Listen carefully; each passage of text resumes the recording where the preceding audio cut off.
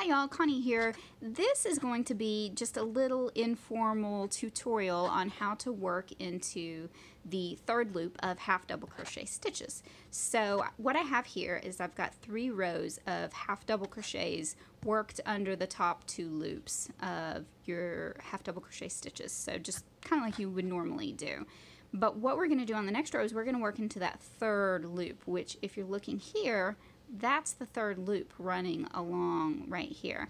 And when we're working in rows, we're going to turn it over and we're going to see it on the back side there. So what we're going to do for the half double crochet, we yarn over first, and then instead of going under the top 2 loops like we would normally do, we're going to come down here to this bar and we're going to insert a hook from the bottom going towards the top, yarn over, and then complete your half double crochet as normal. So let me show you again.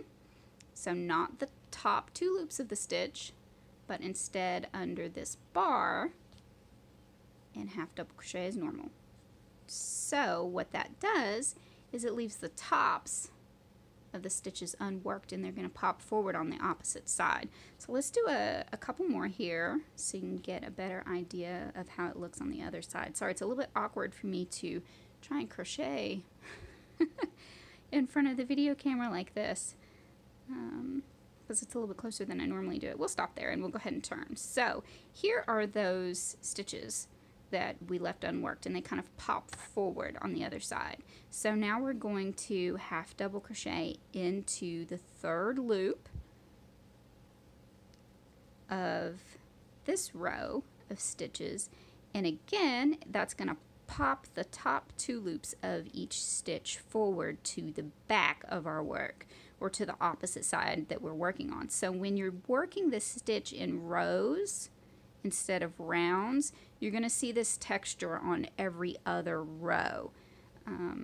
Whereas if you're working this stitch in the round, you get to see it on every row, which is why in patterns like the Indubious Neck Warmer, I have, instead of working half double crochets into the third loop, I work a row of single crochets into the third loop instead, and then do another row of half double crochets to work into, so that I get that texture on the same side just a little bit closer together, because as you can see here, doing 2 full rows of half double crochets kind of spreads these texture rows out quite a bit. So imagine if you had a row of single crochets there instead, it would be a little bit shorter there. So it wouldn't space that texture out just as much.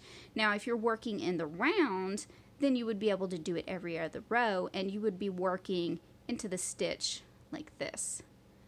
So it would be from, still kind of like if you flip it all the way over, it would be from the bottom up, but when you're working into it this way, it would be, this is not a very good example, I apologize, but you would insert your hook like this, and then work your stitch and then go to the next one. So it's a little bit different working it in the round, but you still get this great texture because it pops the front of the top of those stitches forward. So I hope that helped you in learning how to do the half double crochet into the third loop. And one of these days I will get around into doing a more formal tutorial, but I thought that I would give this a try and see what you guys think. So let me know. Thanks. Bye.